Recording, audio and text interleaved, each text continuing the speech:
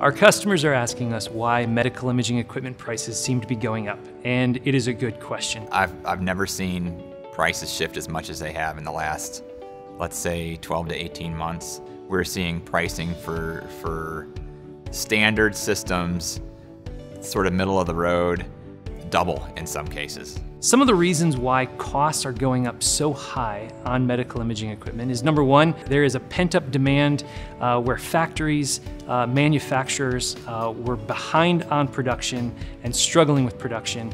And so now those who are in need of a piece of imaging equipment are fighting for fewer pieces of inventory available to purchase.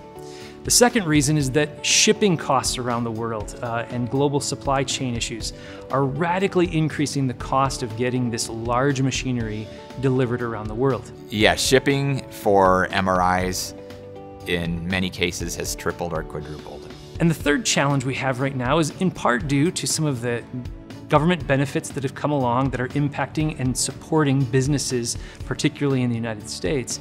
There are dollars to be spent on imaging equipment, and this is an ideal time for some facilities to consider an upgrade. You can't put off forever a buying decision just because the pricing is high right now. So with costs going up, what are some of the options that an end user considering a piece of medical imaging equipment might want to consider? Recommendation number one, increasing your level of flexibility.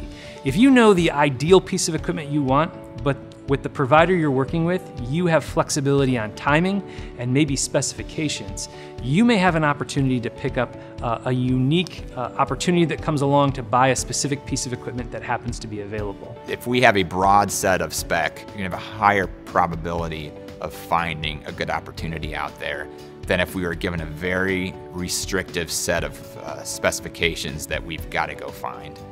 That's a recipe for paying a lot more.